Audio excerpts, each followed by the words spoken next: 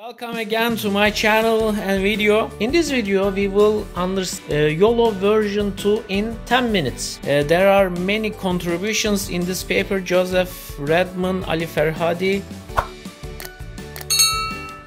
Briefly, in this paper there are two designs, YOLO designs. First one is the extension study of YOLO version 1. The second one is YOLO 9000. As I mentioned, I will focus on the most important parts to understand what is going on in this version.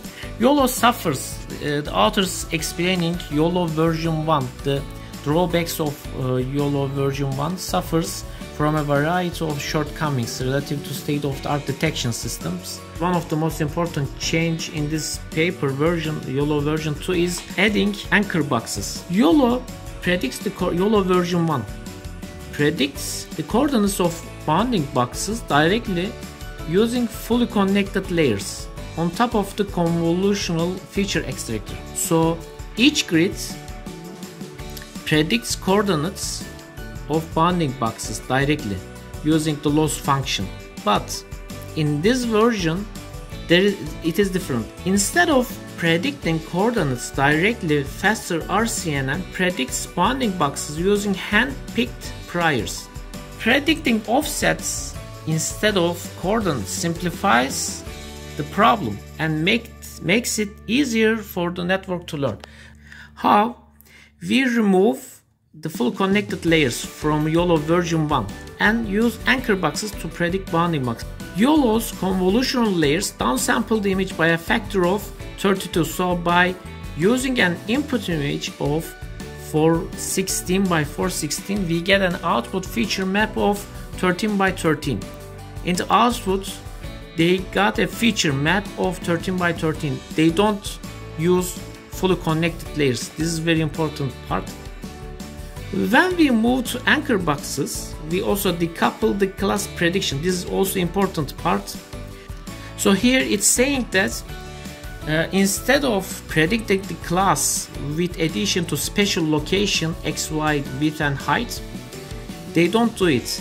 It was done in version 1, but here they do predict the class and objectness for every anchor box. YOLO version 1 only predicts 98 boxes per image. As you remember in our first video, YOLO version 1, it was the grid number was 7 by 7 and it becomes 49. Each grid was predicting 2 boxes, so it becomes 98 boxes per image. But with anchor boxes, our model predicts more than 1,000. As I mentioned in my videos, I don't pay attention to experimental results and comparison so much. You can understand by using the papers and other sources. Here they will describe, the authors describe dimension clusters. We encounter two issues with anchor boxes when using them with YOLO. The first is that box dimensions are handpicked in YOLO version 1.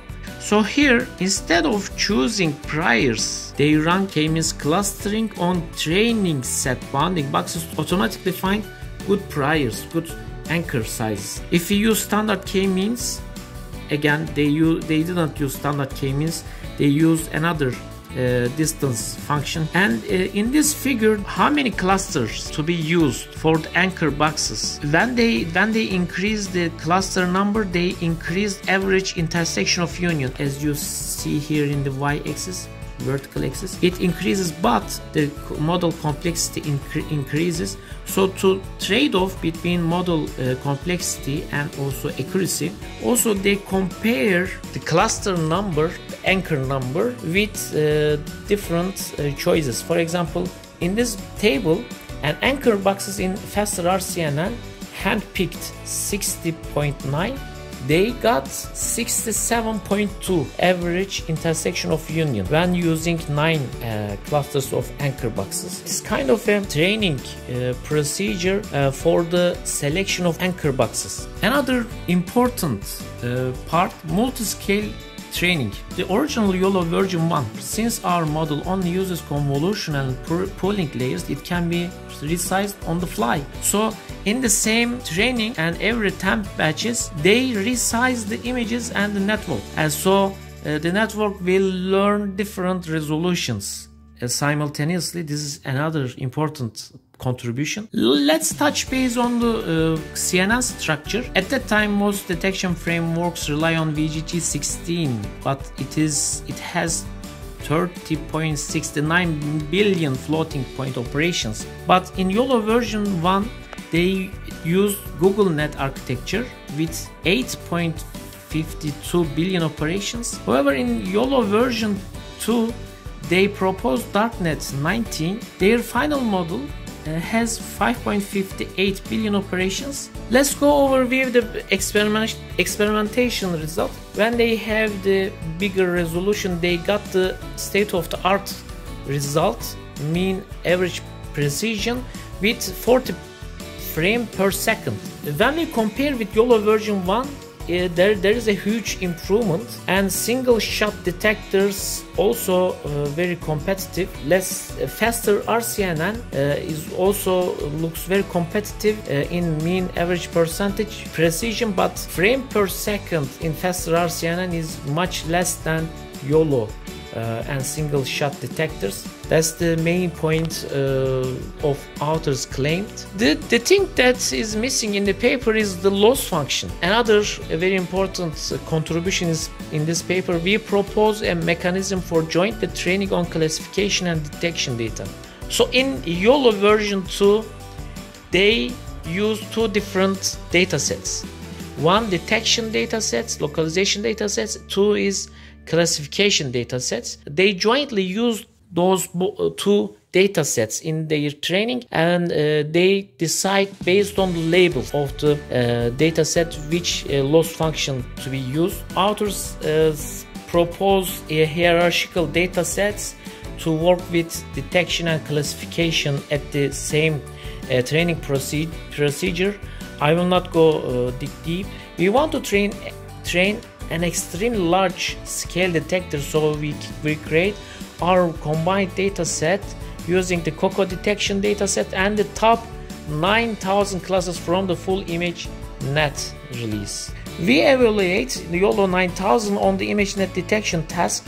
The detection task for the ImageNet shares on 44 objects categories with COCO, which means that YOLO 9000 has only seen classification data for the majority of the test categories. Beauty in this paper is proposing an idea to train joint detection and classification data sets, and in the testing data it will still be localized and classify unseen data, unseen classes in the detection training data. That's very good contribution. Let's wrap up the video. We introduced YOLO version 2 and YOLO 9000 systems, real-time detection systems.